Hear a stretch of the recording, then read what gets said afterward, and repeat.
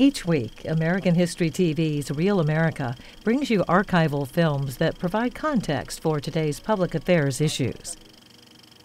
We've been discussing the fact that this Asian flu has covered a lot of territory in a short time. But I would like to know, how did it all get started?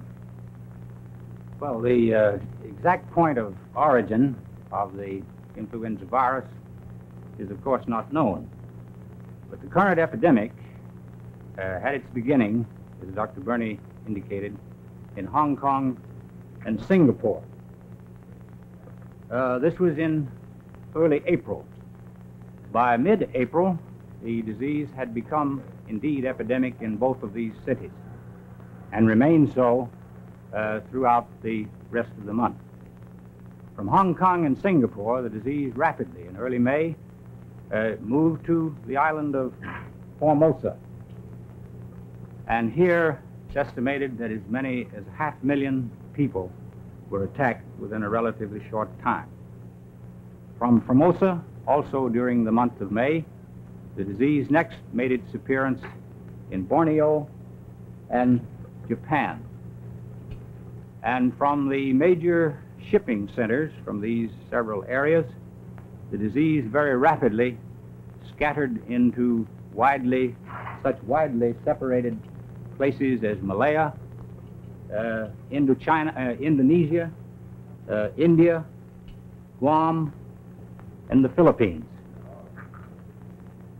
The first cases also in late May, the disease was reported as far away as Australia and on board several ships en route from Australia to San Francisco. The first appearance of the disease in the United States was on June 2nd.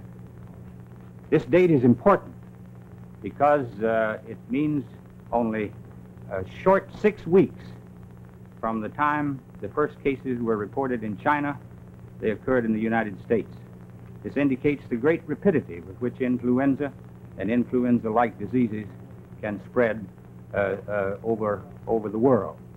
By mid-June, this disease had practically circled the globe, including Southeast Asia, Southwest Asia, the Middle East, Europe, Australia, and North America. Late in June, the disease made its appearance in North Africa, introduced probably by the Muslims returning from their pilgrimages to Mecca. So that finally in early July, the disease made its appearance in Chile, in South America. So that in 3 short months, every continent on the globe had been involved in this great pandemic. Well, Dr. Crabtree, you mentioned that it had been reported on ships en route to San Francisco and that several cases were definitely diagnosed among our fleet at Newport, Rhode Island. Now, wouldn't it have been comparatively simple to have isolated these known cases and prevented the spreading of them and kept them from coming in at all? Unfortunately, not so simple, for the reason that quarantine against influenza is not effective. Had it been possible for all of the cases on board these ships to have been isolated, it would have had little effect on the actual spread of the disease, because undoubtedly there were many more people on board these same ships who, by reason of a more recently acquired infection, would have shown no symptoms whatever of the disease, and therefore they could not have been readily identified if they were passing through a quarantine station.